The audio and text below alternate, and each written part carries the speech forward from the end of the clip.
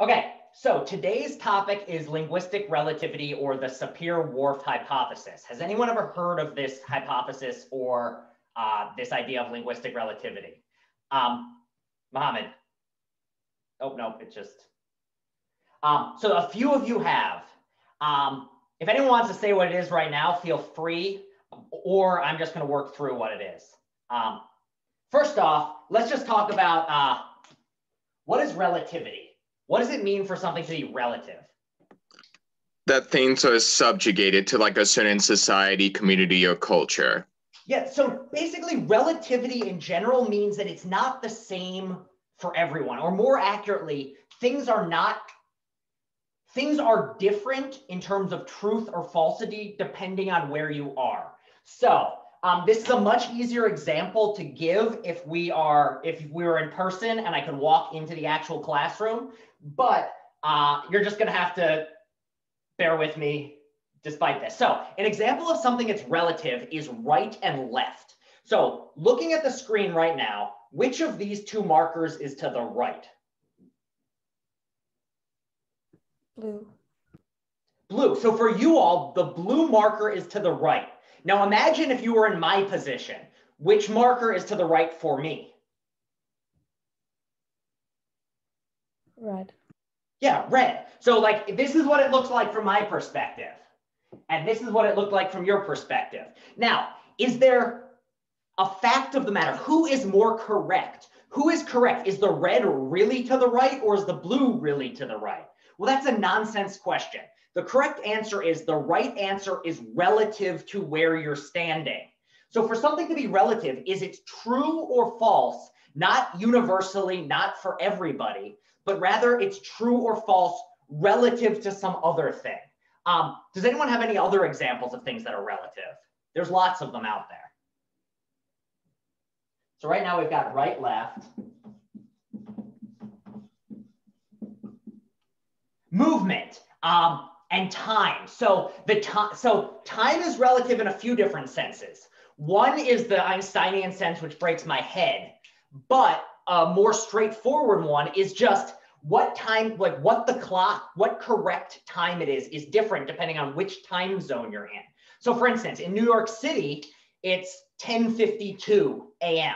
But it's only true in the Eastern non-daylight savings time zone. If we were in London, the correct time would be different. So that's a good one. Movement is also relative. So, you know, how fast is something moving next to you? Well, it depends on how fast you're moving. So if you're standing here and a bus goes by at 60 miles per hour, then the bus is moving past you at 60 miles an hour. If, however, you were yourself moving at 40 miles an hour, then the difference between you, the bus relative to you, is only moving 20 miles an hour. Morality is another one. You might think that what counts as a moral, what is moral is going to change depending on what culture you're in. So for instance, in a culture in which human sacrifice was a common religious practice, you might say that relative to that culture, it's not wrong to kill anyone. Beauty is another one. Different cultures have different definitions of beauty. Some places it's being a one weight, other places it's a different weight. Some places it's pale skin, other places it's darker skin. Intelligence is another one. What does it take to count as intelligent? Well, it depends on what context you're talking about. Like your dog might be a very intelligent dog. It's relative to being a dog. It is very intelligent, but it's not intelligent relative to a human being. Or you might be, whether you count as intelligent depends on which area we're interested in. I have no artistic skill, so I lack artistic intelligence. Yeah, cultural practice is another good one. Yes, so for instance, what counts as polite is different in different cultures.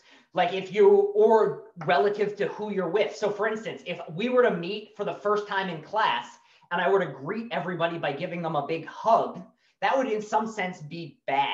That would be a mistake. I'd be somehow crossing the boundary. But if I were to shake my father's hand, that would also be really weird. Mohammed says language. That's another really good one. In terms of what language somebody speaks is going to be relative to where they're from, what the national language of a country is, depends on where you are. So that's all we mean by language. What we mean by relativity. Relativity is something is true or false only relative to something else. I can't find my marker, or I need my eraser. So I'm going with my hand. This could get very messy. I apologize. So if that's what the what relativity is, the other terms that you can contrast it with are completely subjective or completely objective. So something is completely subjective if the only thing that makes it true is your opinion on it. So for instance, is it a good movie or a bad movie? Well, that's relative to you as a person. That is totally subjective, and it can change moment to moment. On the flip side, there are objective facts which are the same for everyone universally across the board. By including, would I include nihilism in this? I guess by nihilism here, do we mean that everything is equally meaningless? Or that there is nothing? Yeah, so the way I actually think nihilism is a sort of objectivism, because there is an objective fact of the matter. Everything is equally pointless. Like if everything by definition is equally pointless, there's a fact of the matter that everything is pointless. In the same way that if everything is equally bad, everything is also the best thing in the world just by definition. But objectivity is something that is true no matter where you are, what you're doing, etc. So an example would be what is taller? So if I were standing next to someone, like imagine I'm standing next to an NBA player, there's an objective fact of the matter. No matter what planet you're on, no matter what place you're from, etc., one person's taller than another person. That's just a fact of the matter. That's what we mean by objective. If morality is relative, it doesn't exist. So yeah, I guess another thing, going down the nihilism path, another thing you could say is if something is, I mean, this is a moral relativity question, which is a separate issue, but there is definitely a question of, well, actually, I don't want to go down the moral relativity nihilism hole, because that'll take us really down the rabbit hole. But I think that where nihilism falls, this is basically just like a rough chopping up of things. The main thing I wanted the main contrast that I want to draw is between objective and relative. And for something to be objective is the same for everyone, everywhere, all time. Relative changes depending on something else. So the law is relative to what jurisdiction you're in, right or left is relative to what position you're in, etc. So that's the relativity part of linguistic relativity. Now, what is the linguistic part? So those of you who have heard of the Sapir-Whorf hypothesis or linguistic relativity, does anyone want to take a stab at what it means, linguistic relativity means in this context? If I understand the theory correctly, Whorf essentially theorized that as someone's language completely like morphs how they view reality, like the metaphysics, their ontology, like all these things are influenced by their language. Yeah, that's exactly the idea. The idea is that according to Whorf, so it's called the Sapir-Whorf hypothesis because the name it's most associated with was a guy named Benjamin Lee Whorf. And his teacher was a linguist named Edward Sapir. So these were two guys in the early 20th century. But Whorf's main idea was that you might think that as you go around in the world, there's an objective fact of what exists and what's real and what's true and what's false. And he wants to say, no, that is not the case. Rather, what is true, what is false, is determined by what language you speak, because what language you speak has this way of controlling the way you experience the world, and the language you speak imposes itself upon the world and changes your very experience of what is real. So let me just, his common terms are something, this was one way that Whorf repeatedly says it. He says that to speak a certain language, you by definition have a distinctive conceptual scheme that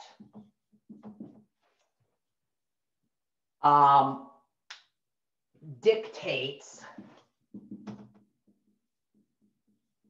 your, what's the word? That, let's erase this. That, what's these? Organizes experience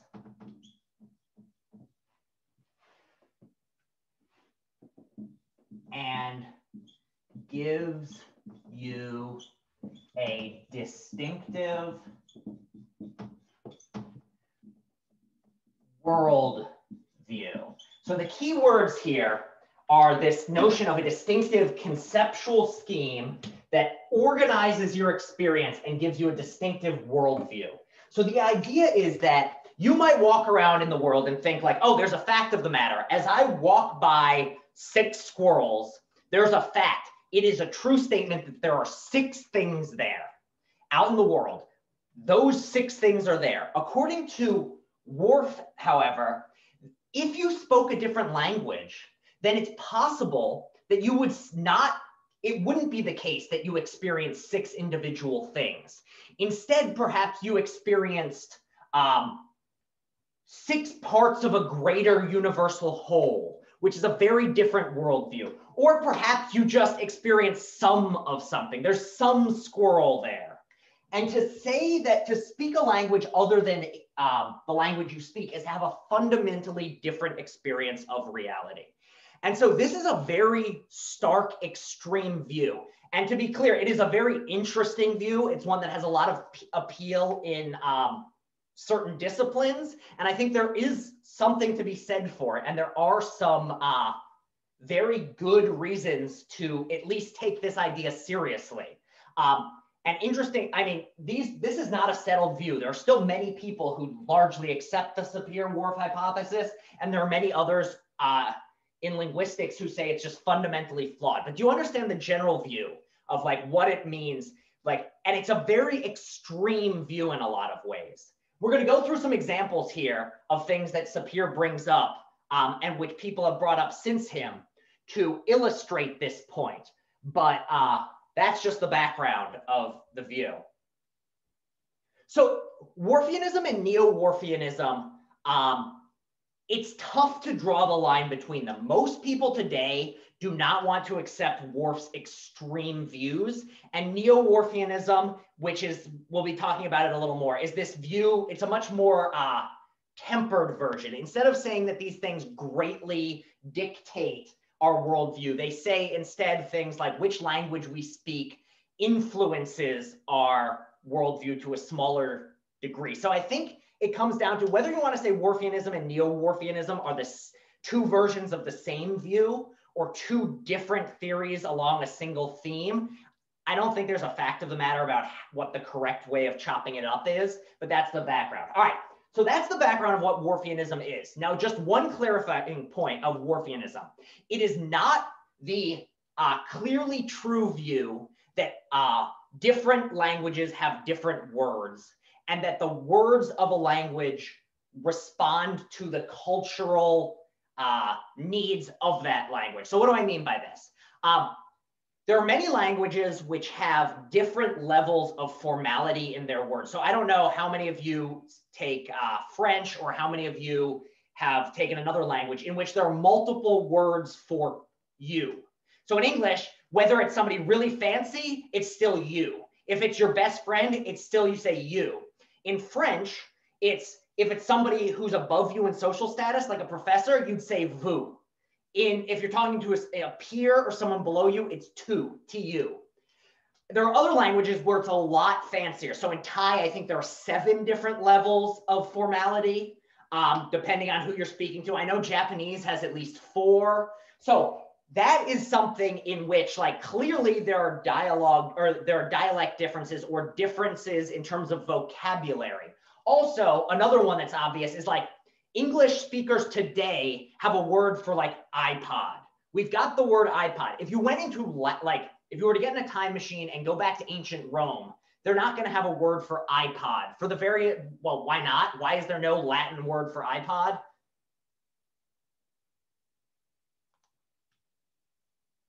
It didn't exist. Yeah, there were no iPods. They didn't need a word for iPod because there were no iPods. So this is also a different view than Sapere's. Sapere's not just saying this very common, everyday sort of thing that our words shift depending on our culture, or that different cultures have different words. He's making a much stronger claim, namely that the language we speak dictates our entire way of perceiving reality. And what we are willing to say is true and false, and more importantly, what actually counts as true or false, changes depending on what language you speak. So is everyone on board with this general view of things about what we mean here? Now I want to, actually give me 1 second. I need to grab something to wipe this board off.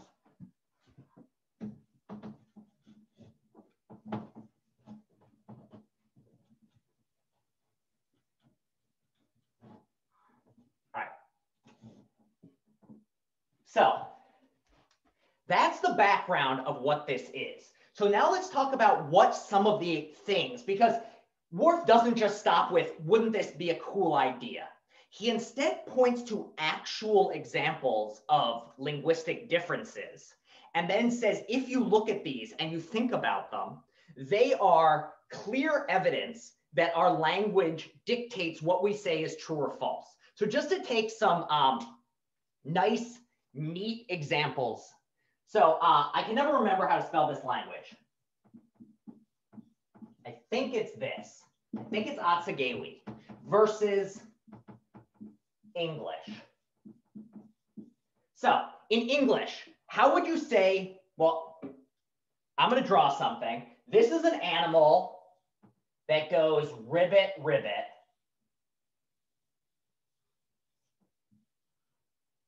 It's actually not a bad ribbit, ribbit. So what type of animal is this?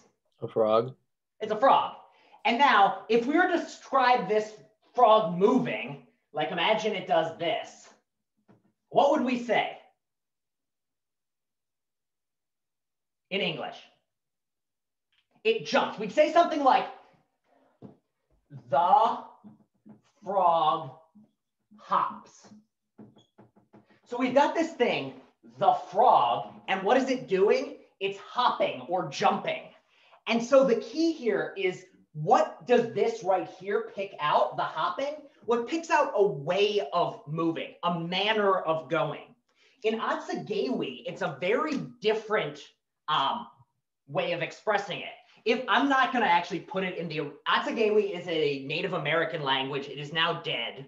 But when Worf was writing and other people were writing, I think it only died out within like the past 20 years. And by that, I mean, the last person who was fluent in this language has since died.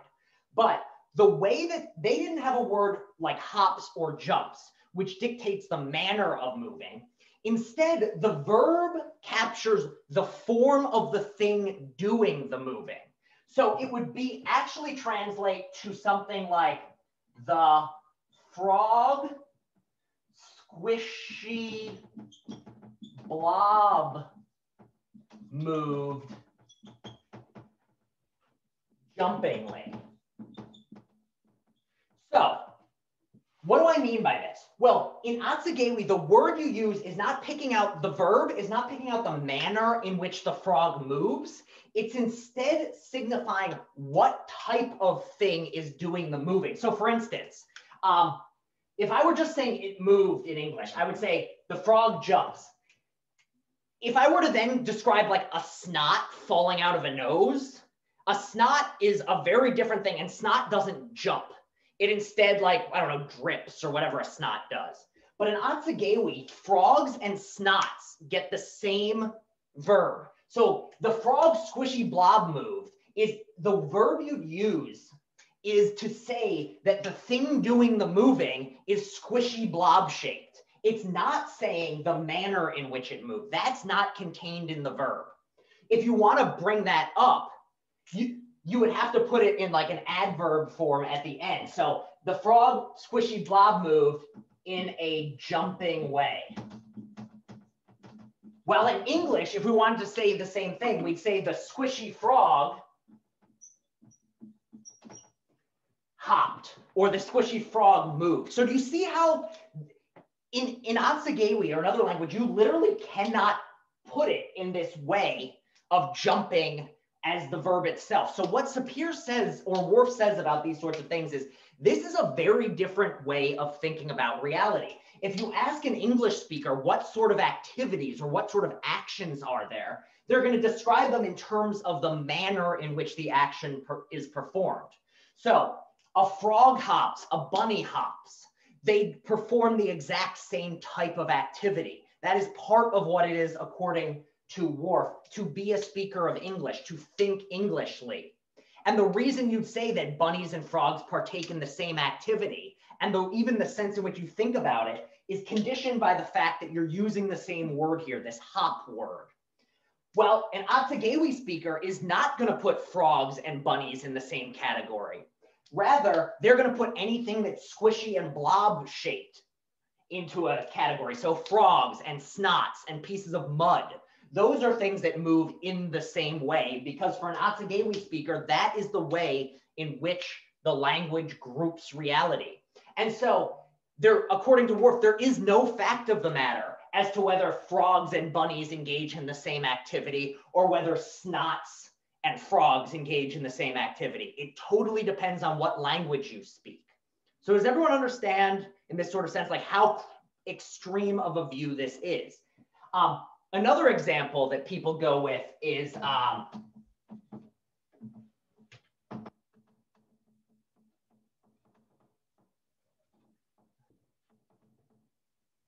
there's a language of like the Australian, like the Western Australian desert, I think. It's definitely Australian. Gu Yimithir.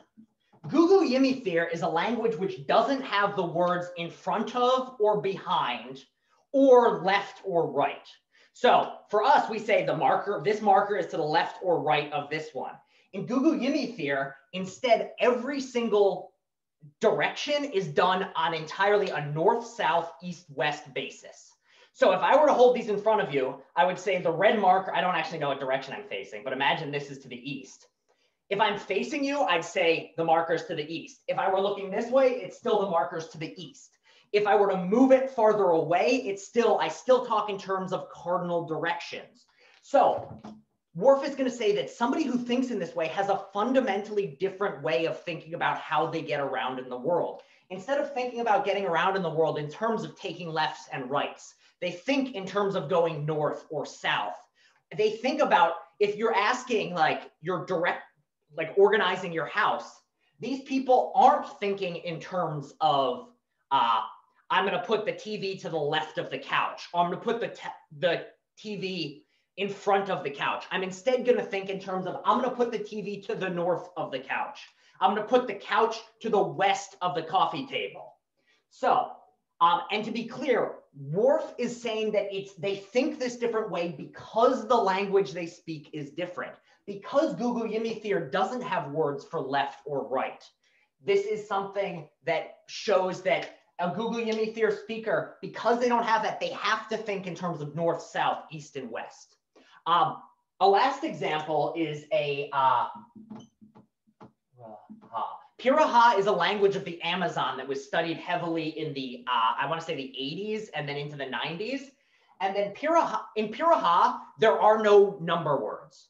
There's the only two things that might be dictated as a number word is there's a word that you can use for a single thing, which translates roughly to that right there.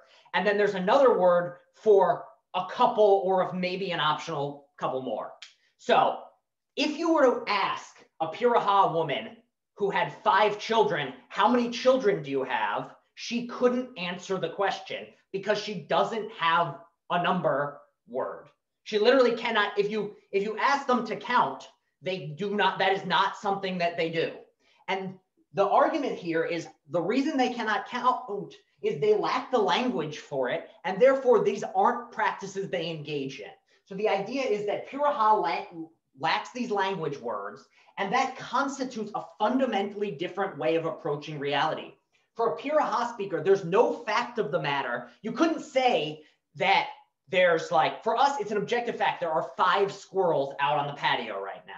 For a Piraha speaker, that's not an objective truth they can say. That is not something which is true for them. So these are the extreme sort of Whorfian views. So does everyone understand, or kind of, it's a very strong extreme view, and you can understand the appeal to it because it's a really, really cool idea. Another famous example is that Hopi, which is a Native American language, doesn't have words for time, and therefore they don't think about things in terms of past, present, and future. Instead, it's thought of as a cosmic like cycle balance. That's another one. Another one is that Eskimos are better at identifying different types of snow because Eskimo languages have many words for snow. So does this general picture makes, like, I'm not saying do you think it's right, do you think it's wrong, but is everyone following what linguistic relativity is and how extreme of a view it is? And these sorts of examples that Whorf gives are designed, and not all of these come from Whorf. Some of these are more recent. Whorf died in, I think, 1941. But Whorfianism is still alive, and in different degrees, as Eddie brought up. Some of it is neo-Whorfianism, which we'll be talking about in a second. But Whorfianism in general is this view that literally you have a different experience of reality, and what is true for you changes depending on what language you speak. So that's the background thus far about Whorfianism. I now want to talk about this neo-Whorfian views, and specifically the experiments which have been given in the past few years, which seem to support something along the lines of the Sapir-Whorf hypothesis. And these neo-Whorfians get into a lab, and they have found some really fascinating ways in which what language you speak has an objective influence on your behavior. So one of these was the article I gave you, the Boroditsky Russian blue squares experiment. And so basically, just to put in context, what I'm going to talk about now are Whorf came up with these grand statements and pointed to linguistic examples that seem to constitute a difference in worldview. But he was not somebody who went into a lab and actually tested how the language we speak influences our behaviors. More recent neo-Whorfians have been going, and these experiments I think were in the early 2000s mainly. They went into a lab and took speakers of different languages and then said, like, let's put them in tests and show how their behaviors work. So K1 asked, is a reason why German has so many great philosophers? So one hypothesis for why Germany has, and I think I've read this places, is why does Germany have so many great philosophers? Well, the reason is their language is so complicated and allows words to be combined together such that it encourages people to think in a philosophical way. So for instance, in German, in English, you can make compound words up to 2 parts. You can take, like, you know, rain and bow and make a rainbow. But you can't just combine as many as you want. But German, you're able to stick basically as many words together as you want. So if you ever want to, like, German is a fascinating language in this way. And there's a lot of really funny, entertaining words to an English speaker. Like, instead of saying, well, I don't have any off the top of my head, and I'm not a fluent German speaker, but this is a Whorfian would say that one of the reasons why Germans are there are so many famous German philosophers is literally the German language has led to philosophical thought. So that was Whorf's way of doing it, is you kind of look at language differences, you see how people act differently, you analyze them, and you see that, well, if you were to ask these people, are these two the same thing? Is what the frog's doing and the bunny doing the same thing? An English speaker is going to say yes. An Atsugawi speaker is not going to say yes. And Whorf said this is a sign of a different experience of reality. Now, the neo-Whorfians, Schadenfreude is a great one. Schadenfreude, it's a German word for that feeling of satisfaction you get watching other people you don't like suffer. It's a brilliant word. English doesn't have an equivalent, so we often just have to use Schadenfreude. And my guess is that is a compound word. of Schadenfreude. But yeah, German is super fun to find their compound words. Some of them are like 47 words long. And if I didn't value your time more, kindergarten is another good one. Yep. I think garten, I can never remember what the garten part is, but the kinder part is children. But you could combine kindergarten with another word and it can just get on and on. And anyway, so Neo-Whorfian experiments. Does anyone want to try to explain the Boroditsky blue box experiment, or should I just go ahead and go for it? All right, so here's the experiment. Oh, Eddie, do you want to give it a shot? Okay. All right, so you get into a lab. So the background you need is, first off, the two types of groups in the lab were Russian speakers and English speakers. In English, we have one word for blue. If you go into a Crayola box, you can put other words on top of it. So you could have like robin's egg blue and cobalt blue, etc. But in English, generally, we have one basic word, blue. If something is a robin's egg, it's blue. A navy blue is still blue. In Russian, however, there are two distinct words, one for light blue and one for darker shades of blue. And so the way this experiment works is an English speaker would go into a lab, and here's what you'd be presented with. You would get 3 boxes. One of the boxes would be one shade of blue, and then you'd have 2 more boxes down here. One of them would be the exact same shade of blue as the one before, and then the other one would be a slightly different shade of blue. So I'll use blue and green together. It would actually be, the 2 colors in the experiment would be much more similar, but it would basically look like this. And if you were the person in the lab, you would have your finger on 2 buttons, and you would be asked as quickly as possible to press left or right, depending on which color matched with which one. So in English speaker, where we have only one word for blue, what they found is if these 2 colors were, like if this was light blue and this was, the matching one was light blue, and this was light blue and this one was dark blue. So actually, all right, let's put this, see if I can describe this experiment clearly. All right. Light blue, 1, light blue, 2, light blue, 1. Light blue, 1, light blue, 1, dark blue. So if you were an English speaker and you were asked which of these 2 matches, and you can imagine this is one shade of light blue matched down here, and this is a different shade of light blue. Well, over here, this is a shade of light blue, and this is a shade of dark blue. If you ask an English speaker, like which of these match, they will be equally fast in both cases.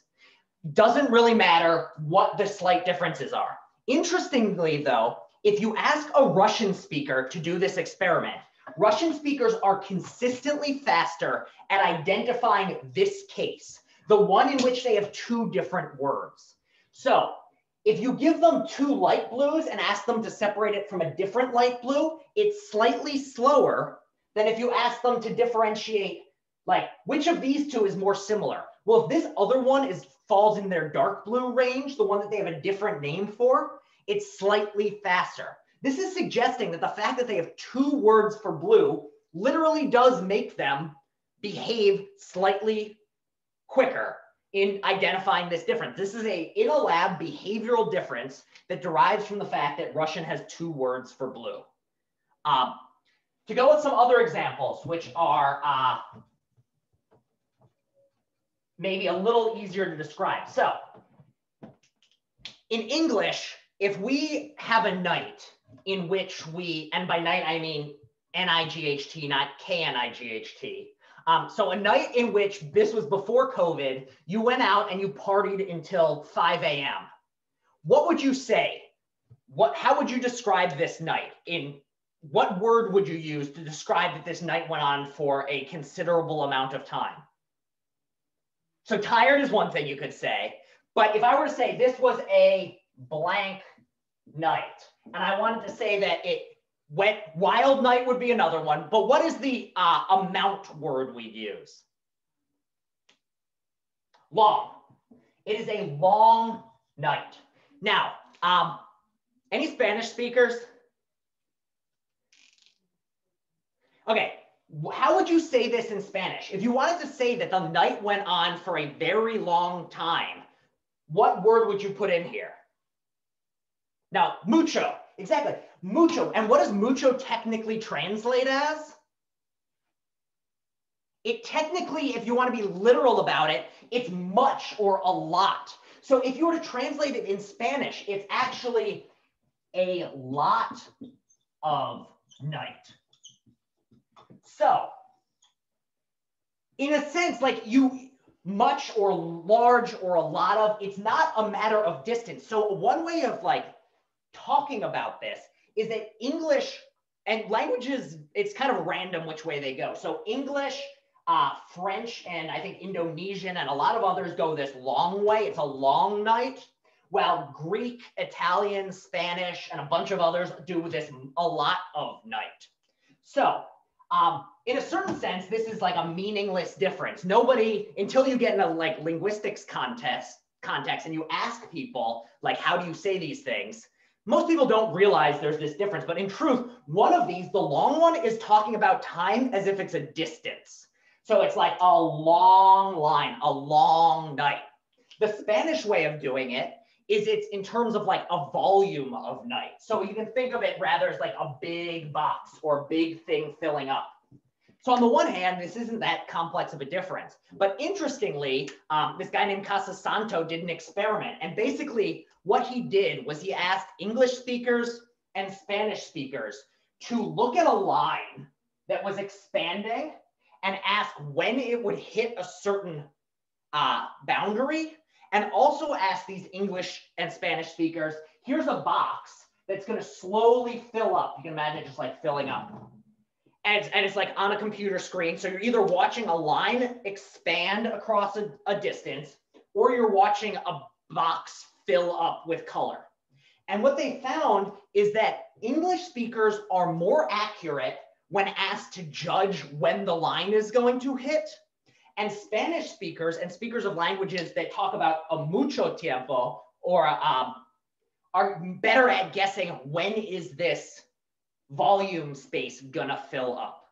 So this is a case in which, again, we don't think of this as a major difference, but if you actually look at how people behave, there is a detectable difference in a lab between this case of something filling up and a line going down. So again, a Whorfian, or in this case, the Neo-Whorfians are going to say, this is a sign that what language you speak is affecting your experience of life. It is changing your behaviors simply on the basis of what language you speak. Does this make sense? Like, it's like again, it's an extreme view. And I think that we're going to come back in the second half of class about what are some issues with this methodology and what does it really show. But the experiments themselves are really clever and interesting. And so if you speak English, you are better at identifying when a line is going to hit an end. The last experiment I want to talk about is this one in which there's a lot of languages like this, where in English, yeah, Ray says it sounds suspicious, and I want to talk about the suspiciousness of it. I mean, this is true. This is in a lab. They have done these tests. Now, if you wanted to dive into, I am not an experimental psychologist, in which I am not in a position to 100% analyze the accuracy of these experiments. Like, I do not know the statistics, but they have shown statistically significant differences in terms of how accurate people are in judging these lines. Now, and we're going to talk about in a little bit what counts as statistically significant is going to be like kind of up in the air. So we're going to come back to that in a second. But these experiments have been performed, and people generally expect that they do show a they do show a subtle difference in how people behave. Now, the last one is there are many languages that are like this. In English, if we want to, so let's talk count versus mass nouns. Does anyone know what the difference between a count noun and a mass noun is in English? A count noun is something that you can individually count. So like 1 marker, 2 dogs. You just put a number word in front of a thing. A mass noun is something that doesn't come in neatly divided parts. It's instead a big clump of something. So for instance, if I wanted to talk about 2 dogs in the corner, I could say there are 2 dogs. But if I wanted to talk about 2, I couldn't say there are 2 dusts in the corner. I'd have to say something like there are 2 piles of dust, or there are 2 bags of flour. I can't speak about, or 2 clumps of dirt. I can't say 2 dirts. That's not good English. There are languages, though, in which, technically speaking, every single noun gets treated grammatically as a mass noun. So for instance, the example from that I'm most familiar with is in Japanese. I'm pretty sure, though, many Chinese languages, those of you who are fluent in Chinese will know the answer to this better than I do. But I'm pretty sure in Chinese, it's the same sort of thing, where technically speaking, if you look at the grammar, Eddie, give me a second to finish this, and then I'm going to answer this question. So in Japanese, the way you say 2 dogs is not, there's a word here. You can't just say 2 dogs. You have to put a word here that is like this counting word, or it's a category word, which tells you the sort of thing that a dog is. And it's not grammatical if you don't, yeah, a unit word. Thank you, Ray. So this is a word. So in Japanese, the technical translation is you put a word here that translates to something like, that gets applied to small animals. So it would be 2 small animals of dog, would be like a literal translation. No one would actually translate it that way, but you have to put a certain word here that applies only to small animals. And then there's another one for things that are like long and slender. And there's another one for things that are in groups and stuff like that. So why is this relevant? Why am I bringing this up? Well, there was this experiment done in which speakers of a language like this, in which you have to put these unit words of 2 blanks of dog, where each unit word is depending on what the noun is, which language it is, whether somebody talks in this way or whether someone has count nouns, seems to affect how people group things. So they asked English speakers and they asked Japanese speakers. K1 also says Chinese has no verb tense. Yeah, that is another classic. So to zoom out for a second, actually, let me finish this experiment and then I'm going to come to the no verb tense, because I think Chinese is like a language that Worfianism has a very difficult time wrapping its head around. So first, let us finish with this unit word stuff. So they've done these experiments, and the experimenters who did this one were named Imai and Gentner. And what they did is they gave Japanese speakers and English speakers 3 objects and asked which 2 went together. So in one version of the experiment, they gave people a wooden lemon juicer. So you know what I mean by a lemon juicer? It's like that little handly thing where you squeeze it and the juice comes out of the lemon. So they gave a wooden juicer, a porcelain, I have no idea how to spell porcelain. I think it's that, juicer. And by porcelain, I mean just like a little piece of clay or a piece of, it's just like a hardened clay sort of thing. Porcelain juicer, and then broken shards of porcelain. So just like pieces of clay. And they asked English speakers and Japanese speakers, of these 3 items, which go together? And what they found was English speakers consistently put the 2 juicers together. The fact that they were of different materials didn't really matter. For the Japanese speakers, though, they more often grouped things together based on the material. they did another version of this in which they gave English speakers and Japanese speakers, they gave them a big C-shaped blob of Nivea, which I think is like a hand lotion type thing. They gave them a few little drops of Nivea, and they gave them a big C-shaped thing of this hair gel stuff called Dippity-Doo. So they gave them these three things. Again, the Japanese speakers consistently put the Nivea together as these are the two things that get grouped together, the things that are of the same substance, while the English speakers consistently put these two together because they were in the same shape. So the experiments were designed to show that the natural way we go about categorizing things is influenced by the language we speak. If you speak a language in which you need these unit words, or you need to talk about things aren't just like dogs aren't just dogs, they're small animalnesses of dog, or they are, you put this word, which is the grammatical one that goes for small animals, with dogness, and that's how you do it. So this was another experiment was designed to show that we think how our behaviors are determined by the language we speak. The language we speak is literally, in some sense, changing what it is to live in the world, changing our experience, changing how we behave, and it's literally the language that's doing it. All right, let's pause here because that is a natural pausing point. This is what so just to review what I'm talking about, this is what linguistic relativity was. Sapir's more extreme version of people of different languages conceptualize the world very differently. And then the newer neo-Whorfian experiments that are designed to give some teeth or some experimental evidence that something along this line is true. Do people understand the general view? All right, I want to answer, if Whorf takes this relative view of how people's realities are shaped by their own language, would someone such as Ayn Rand be the antithesis to Whorf? I think Ayn Rand is tough. And I don't know exactly how these two would engage, but my temptation would be that Rand would be unhappy with the degree to which the community language is determining things in a Whorfian view.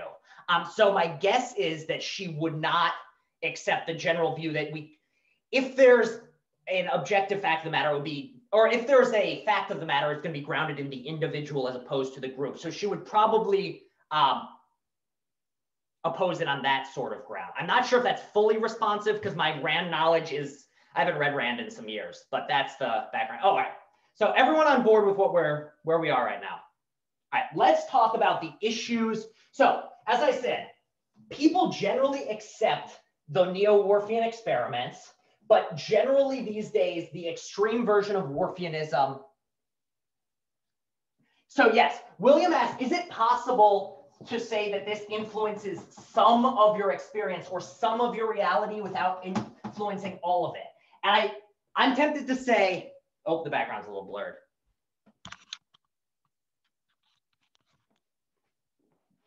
Is it better?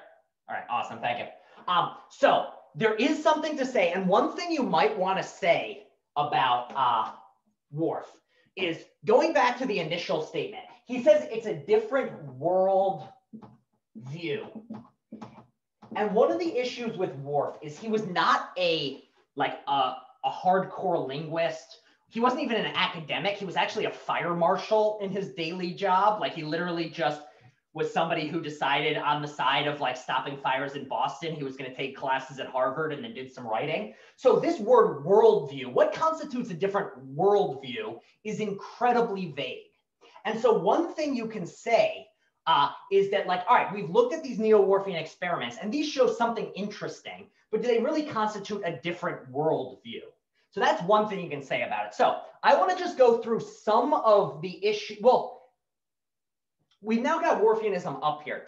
Does anyone have any things that immediately pop into their mind of like, either these experiments don't show what they claim to show, or Whorf's examples are flawed, or any sort of issues that come into mind when you're presented with this hypothesis? Because a lot of you had those of you who I could see had the confused face that I had when I first heard about Whorfianism. So are there any sorts of things that pop? One thing I find interesting when it comes to address, English writers describe the specific location first. Yeah, so here's one of, Ray asked a great question. English speakers say something like Queens, New York City, instead of the other way around, if you say the country and then the city. Do we really think in this way? And it would seem like what Worf would have to say is this is a fundamental different way of thinking. And I honestly don't know what this says about my thought. Like, I don't know whether I think specific and then general, or I think general and then specific. And so one issue that I think comes up, well, does anyone want to say any issue they have with Worfianism? Right, I think this is a great question, which is just like, I really don't know how I think about, do I think of Queens before I think of New York State, or do I think of New York State and then think of Queens? Honestly, in my own mind, I think of Brooklyn first, or Queens first, or Manhattan first, but that's just because I think my father grew up in the Bronx and categorizes anything farther north than the Bronx as upstate New York. So therefore, that might just be the way I'm thinking, where I don't even think of New York City and New York State as the same place. When you read a letter, do you recognize the address in the same order? No, I think when I'm looking at a letter, I do start with like the general, I look to like the state and then the city and then everything else. So I definitely, yeah. When I'm looking at a letter, okay, so that's just like the little conversation that was happening over here with Ray is actually really useful for illustrating. And I think both Ray and Cynthia are bringing up Ray's point is one that I think is an issue, and Cynthia and William are bringing up a different point. And I think one of the key differences is that, sorry, my mind's a little fuzzy today. This whole COVID thing's getting to me. All right, so first issue I want to talk about is the point that Cynthia and William just brought up, which is, can I give an example of how these sorts of things would impact your life on a grander scale? And the short answer is no. And that's one of the major issues, or at least with the Neo-Worfian experiments. It's very hard to point to a way where, like, all right, they've shown in a lab, like, let's go back to that blue squares thing. The amount of, did anyone read in the article what the actual difference in time was between the Russian speakers who were able to do it much quicker and the English speakers who did it much slower? It was, the difference between the two groups was on average 124 milliseconds. That is 1/10 of a second. That is about as fast as you can click a stopwatch. Back when we used actual stopwatch, you go, that is a real difference, but it is so small that it does start to feel like the Neo-Worfian examples do not show a fundamental difference in worldview. They show a very subtle difference in individuals' behaviors depending on culture. Same thing with the grouping things together in terms of material versus function. I mean, in a certain sense, like, yes, I might be more tended to, like, if I'm grouping things, I might group all the porcelain. I might be less likely to group all the porcelain things together in my kitchen and group all the juicers together, imagining I had more juicers because I'm an English speaker. But again, that hardly seems like a fundamental difference in reality. And when we actually look at the examples which are supposed to show these fundamental differences, it starts to feel like these don't necessarily show some major difference in what it is to be human, but some very small, subtle, interesting differences, but not something that proves the stronger Worfian point of this is a fundamental difference in reality.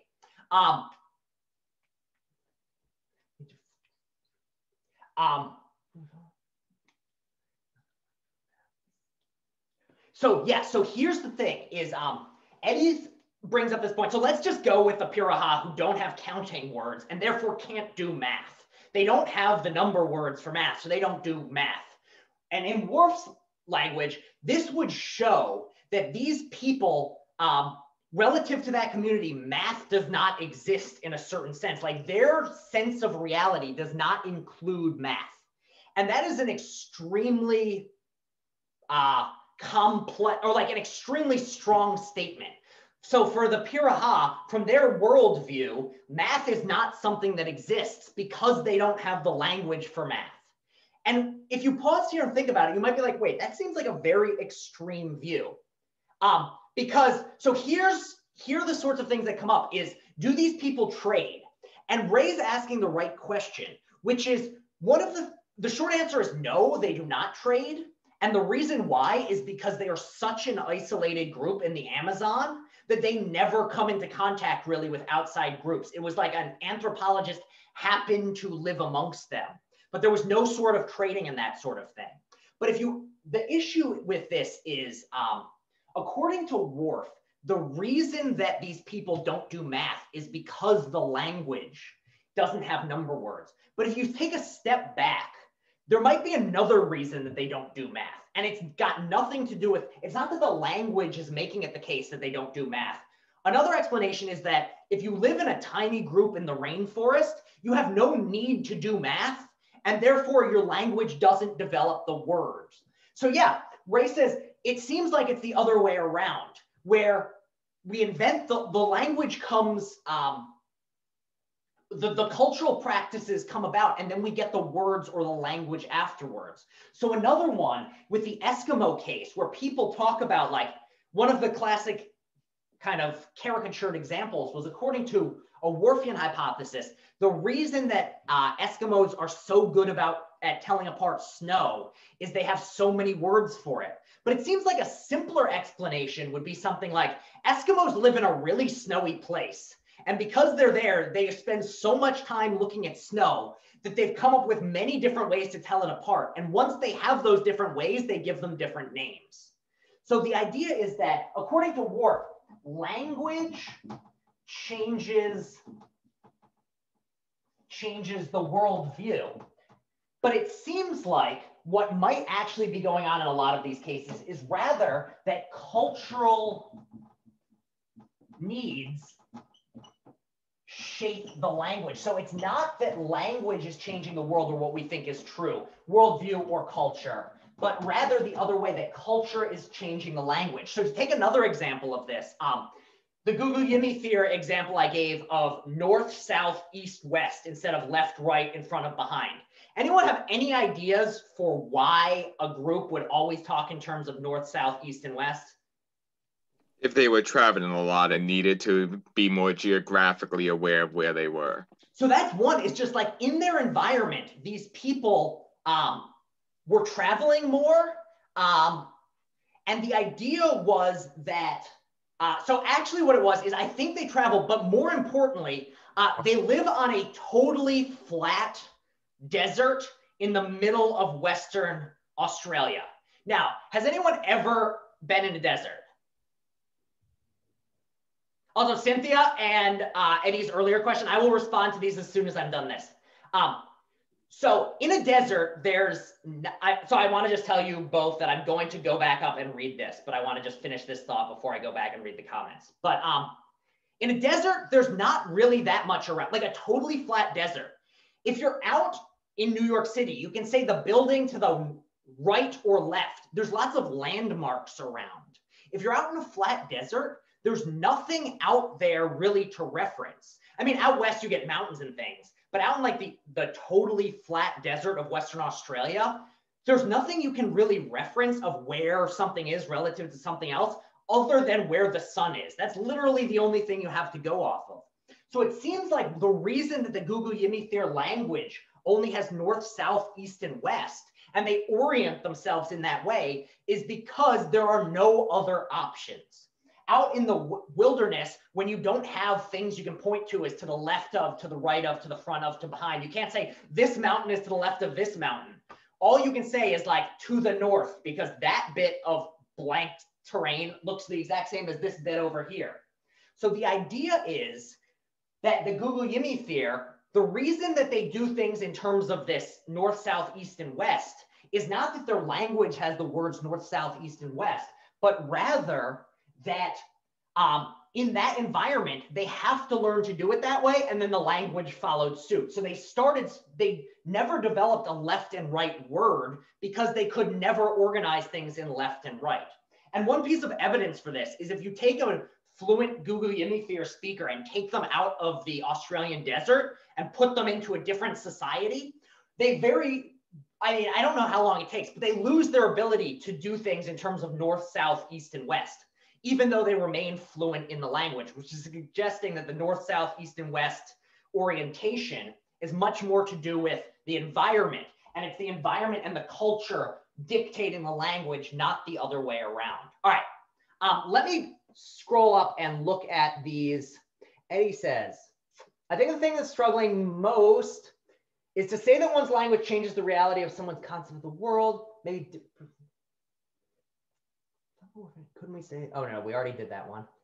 It would be similar to say that during the medieval period, physics did not exist because there was no language for them to base science off of. However, atoms and the laws of physics still existed. It was just not within our world of language. So I think this is another issue that you can point to with Worf. Worf is going to have to say that while maybe there was a physical world out there, the fact of the matter of the sort of existence we have, like it was for medieval people who lacked the language, he's going to say that, yes, as a matter of fact, atoms and the like did not exist for them in an, we have to give, it's a crazy extreme view that you have to go with.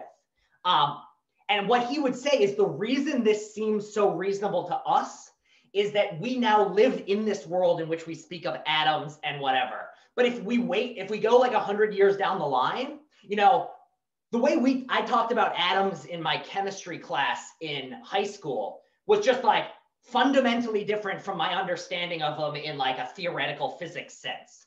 So he's going to say that like, yes, while we think we're talking about the truth when we say atoms and when we talk about gravity, really this is just one of another sort of, he's going to go with an extreme sort of, yes, even the physics, like what exists in the world in a scientific sense is going to change based on what language you speak.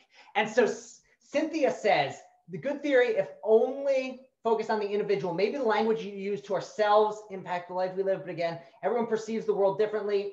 Sorry, I just accidentally scooted over this. Not only because of language, because of factors like race, wealth, health, gender, sexual orientation, nationality. So language has the power to shape some patterns of thought. Example, if you're a pessimist, you will think that life will, okay. So what Cynthia's raising here is, I think, related in with this issue, which is there are many individual differences in terms of how we experience the world. But what she is pointing to, is a long comment, so if anyone wants to read it in the chat, it's there. But it's basically that Worf is saying it's the language.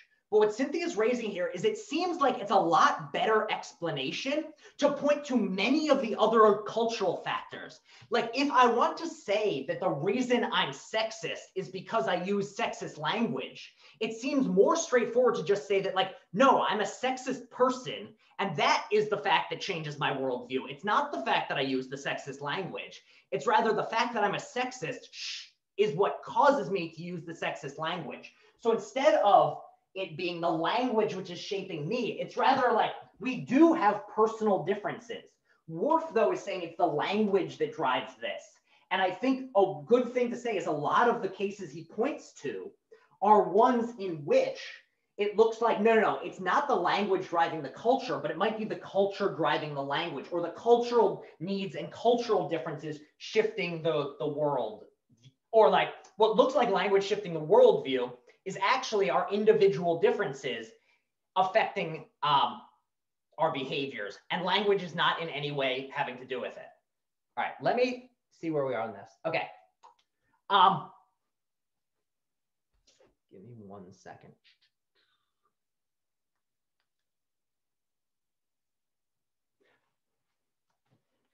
And here's so is everyone so are people following along with where we are right now? Are we doing okay? All right. And again, this is a fascinating hypothesis, which, as Eddie just pointed out, has some really extreme consequences and a according to Worf, yes, there isn't, like, the biology or the physics we follow is just part of our cultural worldview. And maybe our cultural worldview, like, we are certain that our physics and our understanding of reality is right. But if you go forward 100 years, maybe they'll be looking back on us as cultural idiots who, everyone, we used to think the earth was flat. Now we laugh backwards at those people. Well, maybe they're in 100 years going to look back and be like, these people thought that most of reality was atoms, but now we know it's strings. Ha ha ha, aren't they such idiots? So Worf was trying to say that we should be less certain that we are right and actually think of our way of conceiving of reality in a much more open sort of way. We're just one of the many different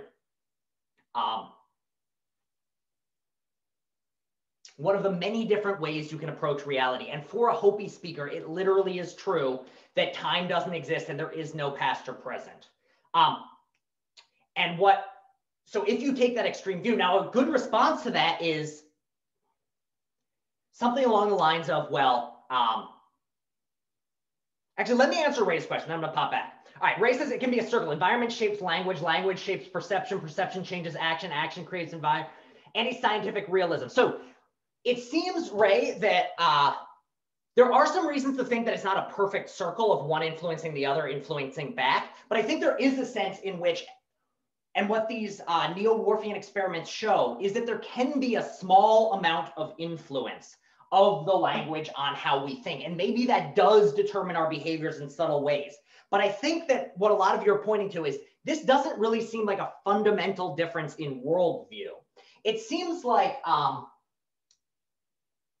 while there are these little differences, the extremes you have to go to accept Worfianism, this idea that there's no fact of the matter as to what our physical worldview is, the thing that Eddie was just talking about, does seem too extreme or too far in a lot of ways. All right, let me pause 1 second because my brain is, jumping all over the place, as I'm sure I'm having trouble following me right now, so I'm sure you all are too. So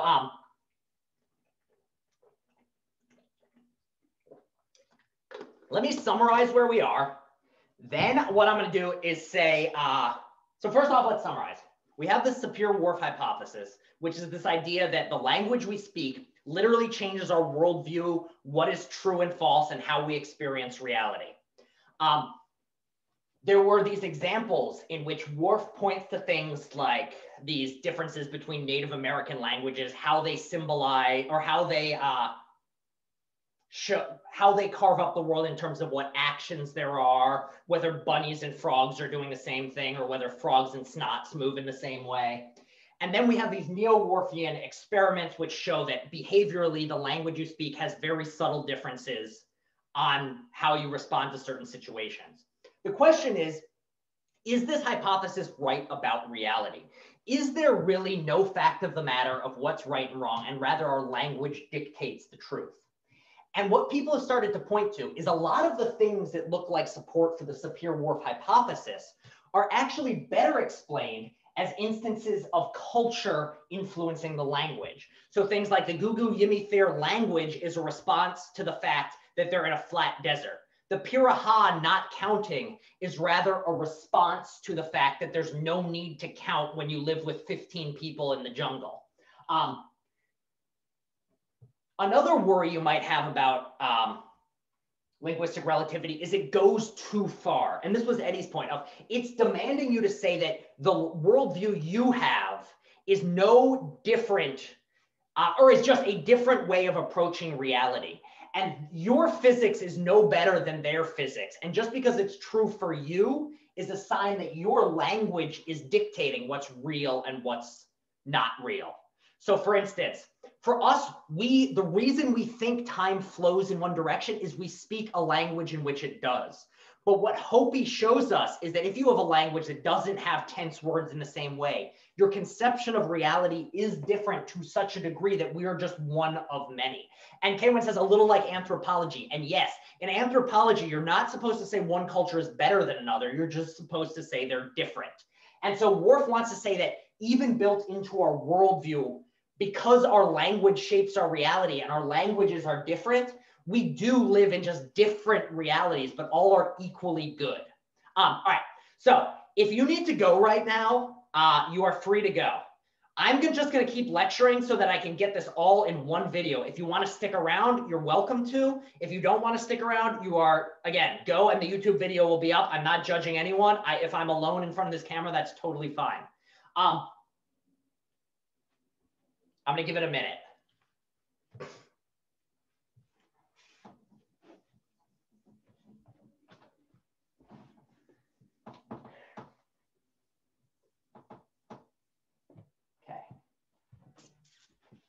All right, so there's two more issues that I want to talk about with,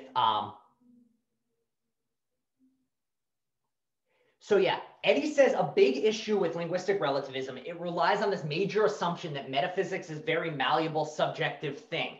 And one of, and this is actually just to go a bit more philosophy, one of the background assumptions that Worf was working with was this sort, if you've not taken a philosophy class and this is boring to you, just feel free to blank out for a second. But the basic idea, he was like a sense data theorist, by which I mean that he thought that our experience just came to us in like a blooming blopping just madness. So there was no order. Like even the only things that enter our head were like color splotches. And then through experience, we learned to organize those things.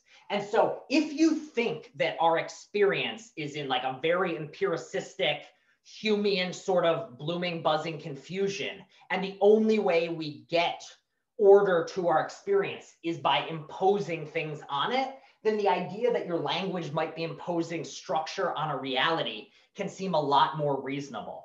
But if you're somebody who believes that certain aspects of our experience, human beings' experience as an organism, are tied in with our implicit perceptual abilities or our concepts we're born with, then you're going to say that these are the sorts of things which are dictating the language as opposed to the other way around. If you didn't follow that, I'm sorry, but it's just like a background about Worf's way of approaching reality.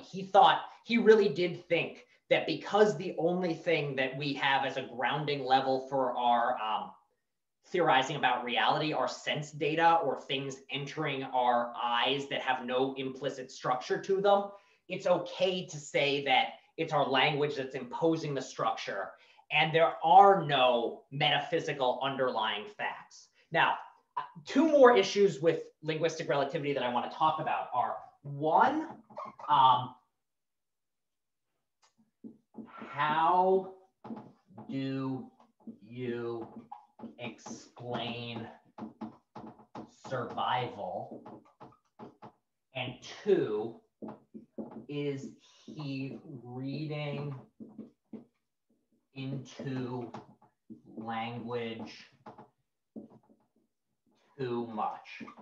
So this, how do you explain survival thing? So just to take the classic case that Worf goes with, he claimed that the Hopi language had no way of expressing past, present, or future. It was just like everything was the now, everything was experienced in this way. And just to use this example, think about how hard it would be to get around in a world in which you couldn't express past, present, or future. So you could like say, you wanted to say like yesterday we were hunting in this, like if you're a hunter-gatherer society, I actually think of Hopi were farmers, but you can imagine in something where you're like, yesterday there was a mountain lion in the area and you need to avoid it. Well, to bring up the fact that there was this mountain lion, it seems that you're going to have to make reference to time.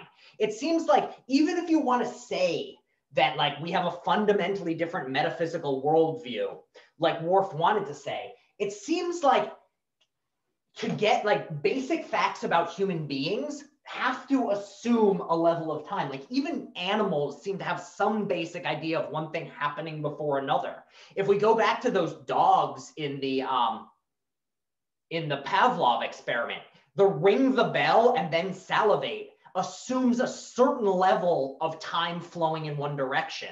Like it's like built into the dog's brain. So it seems like, as Eddie was saying, Worf seems to fly in the face of the fact that there are certain metaphysical facts that are the same for everyone. And if we were to get around in the world at any level, you need to take those certain facts as a given. Let's see, what other things do I have on this? Another thing is, a lot of the examples Worf points to, he's claiming this is a fundamental metaphysical difference, but it's very hard to actually see differences in behaviors. So there are plenty of languages in which the color words are very, very different from our own. Some group green and blue as one color. Others have multiple shades, like multiple words for different blacknesses, be they shiny or matte black. And it seems like if Worf was right and this color constituted a worldview, we'd expect to see fundamental differences. Like if you had like a blue and a green, if the word was the same, then, and this is what somehow changed your perception of the colors, then you wouldn't ever expect to see these people with color, like trying to have different colored shirts of blue against a green background, etc., because they wouldn't have a language for it. So the language would change what they see, the colors they see. But if you actually look,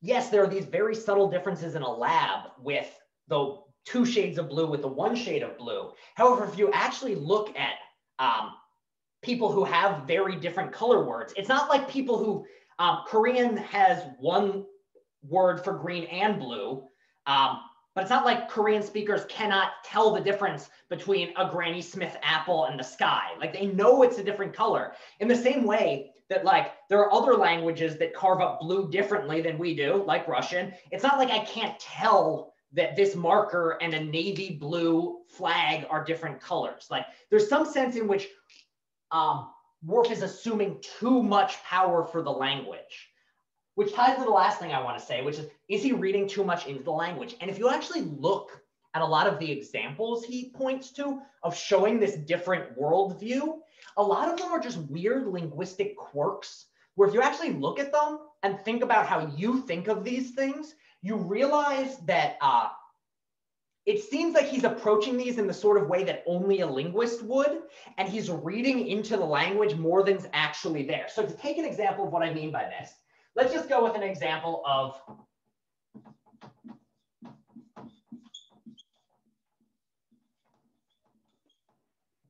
take a poop. According to Worf, you can learn about the nature of how someone thinks about something based on what the grammar of the language is. So if you look at English from a Worfian standpoint, he's going to say that our understanding of what pooping is like is there's something it's like to take one of them. And in the same way that the Atsugawi approach to animals is in terms of their shape moving, our understanding of poop is as something that is taken. But if you actually pause and think about it, nobody thinks that when you're pooping, there's any taking going on. It's just a turn of phrase. Same thing with running late. Like nobody thinks that when you're running late, there's actually a very active sort of experience going with it. It just seems like sometimes our language has these weird quirks that don't actually change our linguistic experience of reality, but are rather just something which the grammar dictates we have to do for who knows what reason. So when you actually look at a lot of the examples, like when you bring up things like the unit words, or you bring up things like the differences in how like mucho tiempo versus a long time, if you actually bring these up, people very often are like, huh, I didn't ever realize that was a difference. So another thing is that it seems like what Worf is doing is imposing on these languages his own linguist sort of view and drawing the wrong conclusions from it. It seems what's happening here is we all know that pooping does not mean taking anything. It's just we somehow learned this phrase. So in the same way, the examples Worf is pointing to don't show something extreme. It just shows that language is weird, and the reality we have, which is shared amongst each other, ends up being, we impose weird language structures, but at the end of the day, the experience underlying it, it's not like pooping is fundamentally different whether you talk about taking or giving or just pooping. Pooping is pooping. And so in the same way, Worf is trying to draw distinctions where there aren't any on the basis of these linguistic sort of interpretations. Now, the last thing I want to say about Worf is that to give him a, the guy was very well-intentioned. So yeah, it's almost like Cynthia says, were they trying to use language as a way to control human behavior? So actually, it was a much more noble cause than this. So when Worf was writing in the early 20th century, he was writing at a time in which people thought of native peoples outside of the civilized world as less than human. So at this time, you read things about people, like this was the time in which you still referred to Native Americans as the savages and things like this. And Worf was somebody who came along and wanted to say, like, he had incredible respect for native peoples and wanted to try to argue like, hey, no, these people are not worse than us. They're just different. And so what he tried to do was argue that if our way of perceiving reality is shaped by our language and their way is shaped by their language, we're equal, we're just different. And so this was his way of attempting to go in this noble direction. But what this, one thing this does is kind of show like, oh, there's a sociological explanation for Worf's hypothesis. Therefore, if this is the sociological explanation, it doesn't necessarily show these sorts of like, you don't want to give a sociological explanation for a scientific fact. You rather want to give a scientific explanation. So it seems like with Worf, a lot of what he was saying was motivated not from like a quest for the truth, but rather for a quest to do something good for the world or respect a group of people who hadn't been respected. But that's not a good grounding for science. All right, so sorry that got a little, like we said last week, everyone's brain's a little fried, and that definitely includes mine. So I can tell you with certainty that my head was not as focused as it usually was. So if this was at all more confusing than usual, I'm sorry. But just to summarize again, we've got this idea that language shapes our thought and the way we experience reality. And there are these experiments which suggest it does, and to certain degrees. And also, I do think there's an argument to be made that our language is so important in our everyday interactions that if our language is dictating us to do things like, say, different things get grouped differently, if I put all the juicers together, but keep the porcelain things separate, there is a sense in which my interaction with the world is different from somebody who groups all the porcelain things together. However, there is this question of, is that constituting a different worldview? And is it right to draw these extreme conclusions like Worf does? And most linguists today don't agree with the extreme Worfian views. They're going to point to examples like take a poop, in which like the taking is doing no linguistic or semantic work, as evidence that we can't read a semantics off of a language, that what makes something true or false is sometimes, or what the meaning of a word is, isn't always clear on the surface.